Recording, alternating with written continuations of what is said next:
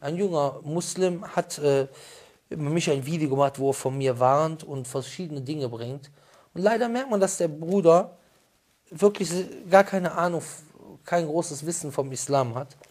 Als erstes sagt er, dass wir sagen würden, also Pierre Vogel und Co. sage ich jetzt mal, weil ich sage ganz von vornherein, wir sind keine Wahhabiten, wir sind Muslime, Punkt. Wir rufen nicht dazu auf, Mohammed ibn Abdel Wahab zu folgen, wir rufen dazu auf, dem Propheten Mohammed zu folgen. Und Mohammed ibn Abdel Wahab ist ein Gelehrter des Islam gewesen, der, wie alle anderen Gelehrten, Fehler machen kann und richtig liegt. Da, wo sein Wort mit Koran und Sunna übereinstimmt, nehmen wir sein Wort. Da, wo sein Wort nicht mit Koran und Sunna übereinstimmt, nehmen wir sein Wort nicht.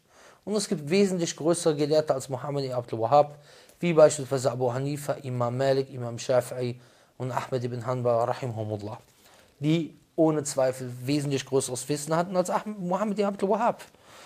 Aber man will uns gerne in so eine Sekte hineinschieben, wie alle anderen Sekten, ja, aber wir sind keine Sekte, weil alle anderen Gruppen, die haben irgendwie jemanden, einen Guru, dem sie blind folgen, und so ist es bei uns nicht, sondern wir folgen blind dem Propheten sallallahu alaihi wasallam und wir folgen als Gruppe den Sahabern.